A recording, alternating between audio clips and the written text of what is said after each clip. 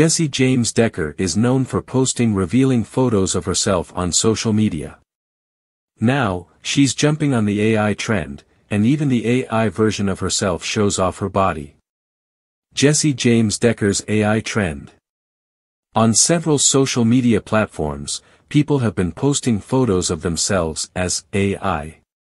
This new trend actually comes from an app. The user can pay and use a program called Lensa AI and upload several photos of themselves. Then, the app will create new, whimsical and artistic versions of that person out of the provided photos. Needless to say, everyone has been jumping on the trend to see what they look like as a work of art. This includes celebrities like Jessie James Decker. Jessie took to Instagram to show her followers what she looked like after using the AI program.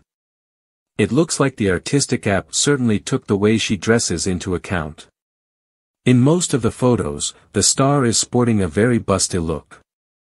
Most with plunging necklines as the avatar stares down the camera. In the caption, she reveals that she's not sure it looks like her aside from her chest and her eyebrows.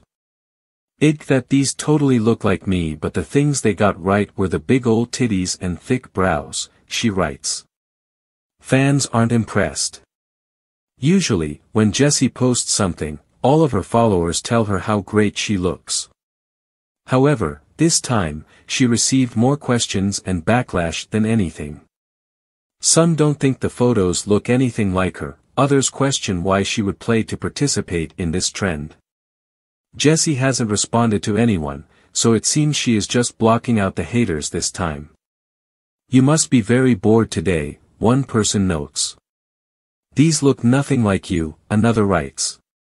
One person even goes as far as to try and inform Jessie of why it's wrong to participate in this app. These apps are using databases with artwork stolen from thousands of artists without their consent. And the worst part is they're profiting off of this.